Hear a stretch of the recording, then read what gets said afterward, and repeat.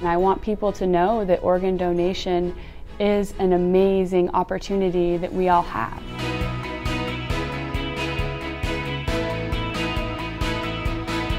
Well, I think with my mom being a nurse, that's impacted me immensely. My mom truly does save and benefit lives every single day that she goes to work.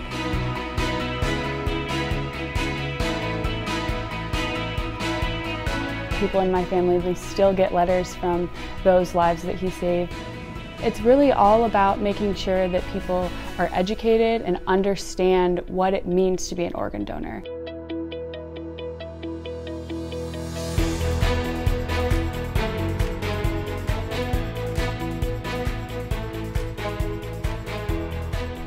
I'm just a girl from Kansas City. I'm only 18 years old. The fact that I'm able to have an impact, I'm very grateful.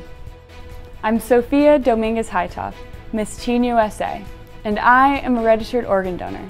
Are you?